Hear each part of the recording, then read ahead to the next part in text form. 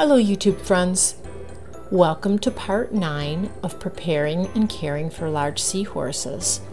We're going to continue our discussion on acquiring seahorses with a focus on captive-bred specimens. I do want to start off by saying there are some negatives to purchasing captive-bred species. One is they're quite expensive, often double or triple the cost of wild-caught versions. But you do have to think about a lot of time and money is invested raising those seahorse fry from newborn stage up until reproducing adults. Another disadvantage is most of the time you'll have to pay some sort of shipping cost unless you live near a facility. And again, unless you live near a facility that breeds seahorses, you're usually not able to hand select what your seahorse is going to look like. However, there are far more advantages that outweigh the disadvantages.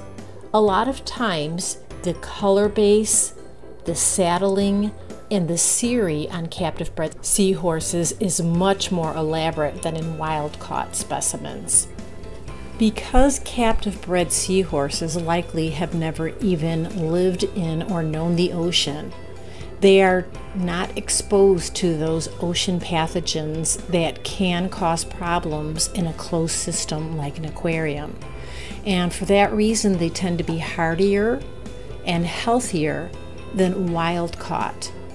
So the chances for an aquarist to successfully keep seahorses greatly increases with captive-bred. Another huge advantage with captive-bred seahorses is that most of them already are accustomed to eating frozen foods such as frozen mysis shrimp or even frozen adult brine shrimp. And another large benefit to purchasing captive-bred seahorses is that you are helping to conserve the populations in the wild. Seeing all the benefits of captive-bred species over wild-caught, I highly recommend them.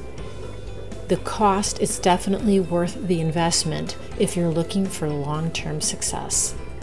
Thanks so much for watching. Take care and see you in part 10. Acclimating new seahorses.